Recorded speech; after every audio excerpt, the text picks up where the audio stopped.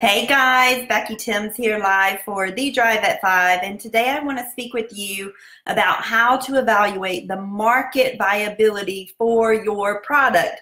So a lot of times people come to me and they're like, oh my gosh, Becky, I don't know what to sell, I don't know what to sell, so how can I find a product that I can do? So basically, the market viability is the potential that you will be able to continue to sell on Amazon and scale and make a profit, right? Because ultimately we want to scale our product and we always want to produce a profit if we can.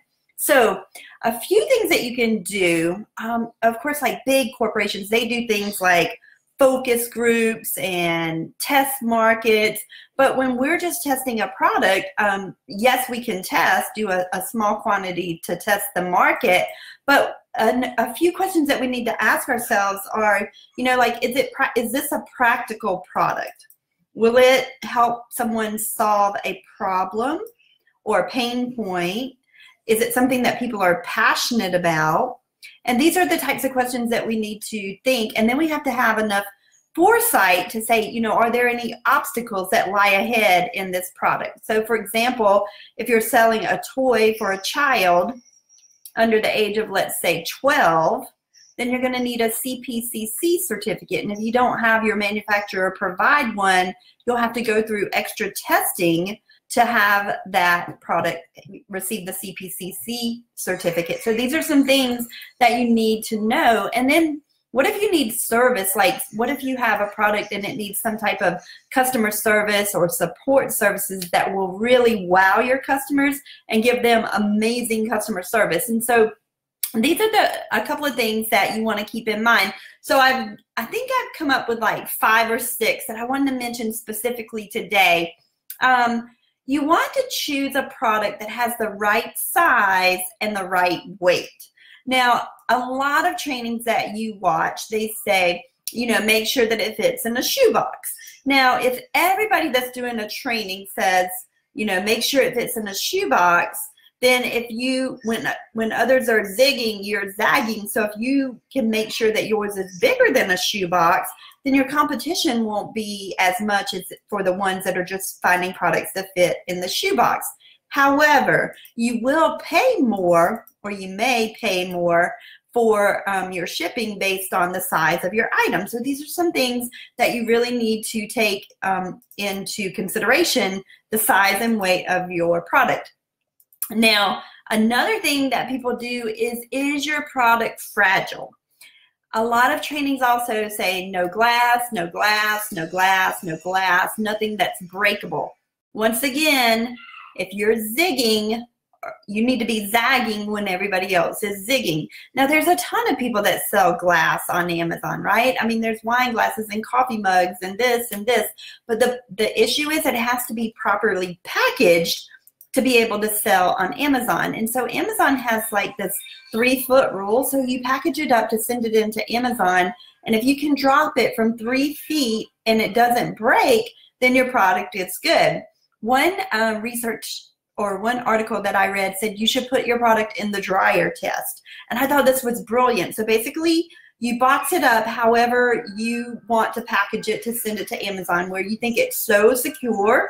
And then you take that item and you put it in the dryer, and then you put some books in there and maybe some shoes and some big bulky coats or something. And then you just tumble it around and around. And what that's going to do, that's going to give you like the journey of a package in these FedEx trucks and UPS trucks and USPS trucks, because guys, all they do is knock and drop, knock and drop, and that's what they're doing. And so if your product can't uphold that fragility, then you may lose money. So just be careful if you're doing glass products. I'm not saying don't do them, but if you are going to do them, make sure that you properly package them, because if not, you're going to have a lot of, you may have a lot of returns when you're doing that. So another thing that you want to consider is, what is the lifespan of your products? All products have lifespans. Now, if you've been following me for a while, I do consumables. I do things that are replenishable, and what my goal is to build this brand, this customer loyalty and brand, where they fall in love with my products and they keep ordering them over and over and over again. And it's a great business model to follow, because what you're doing is you're earning that customer trust and you're building your business or my business off of repeat sales. And so when you're doing something like that, you know, think of the grocery store model. It's like churn and burn, right? Inventory is high, competition is fierce. There's grocery stores all up and down the road. And I get asked all the time, well, Becky, you know, why would I buy this item on Amazon for X amount of dollars when I can go to Target and buy it? And my question is, well, why don't you go to Target? Because maybe you only shop at Walmart, or maybe you only go to Kohl's and this particular item is at Target. And so these are some things, it's that brand and customer loyalty. But if you can have a product lifespan, something that is disposable and create that consumer trust, you will be golden. And that is exactly what I do. And I've done it from day one. I've always focused on the consumables, things that people use and they buy over and over and over again.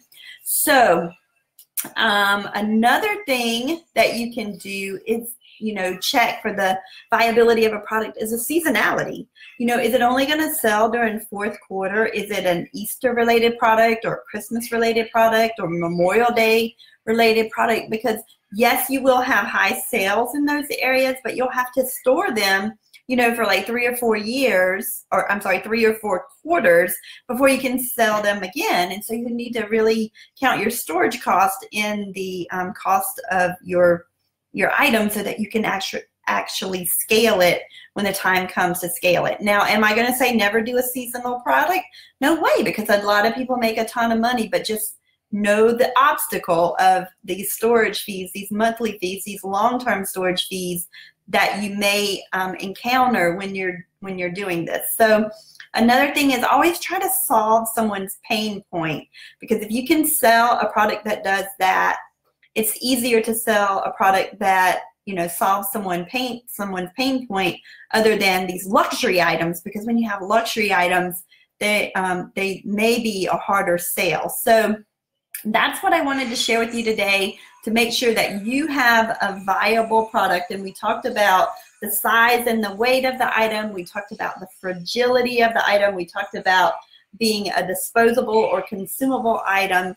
We talked about it being a seasonal item. And the last point was make sure that your product solves a pain point for someone. So if you like these tips, I would love for you to connect with me on makemoneyWithBecky@gmail.com, and I'll put you on my newsletter and show you exactly where I got these tips from. And if you're still watching me, guys, I have a special treat for you, because tomorrow night at 8 p.m. Eastern, I am going to actually show you how to find some of these products that then you can go forth and check the viability of the products. And so if you want to do that, you can join me tomorrow night, 8 p.m. Eastern at privatelabelcourse.com. I can't wait to see you over there. So it's actually 24 hours from right now. So 8 p.m. tomorrow night, which is a Tuesday, May the 21st. So thanks so much for watching. And I see so many people have jumped on. It's so good to see you all. And I hope you all have an amazing Monday. And I'll see you tomorrow on The Drive at 5. Bye.